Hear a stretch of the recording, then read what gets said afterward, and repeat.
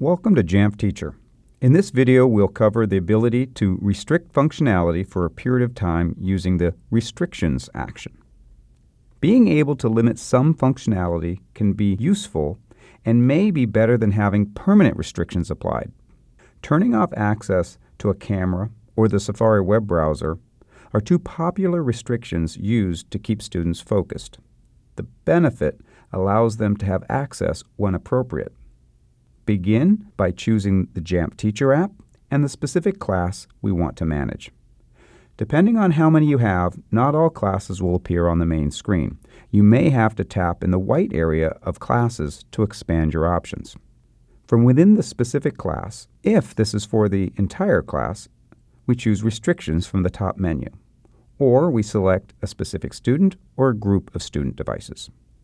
In this case, I'll choose a specific student. In the middle area, choose Restrictions. The genres may be helpful. However, some of the options may have been restricted at a higher level. For instance, many organizations prevent students from accessing the Apple App Store, iTunes Store, and Game Center. While these functions will still be shown, it doesn't mean that they're available to the students. We'll look at the specific device functionality to consider. Do we want screenshots and screen recording? As that might be something you want to prevent during tests, just as with spell check or autocorrect.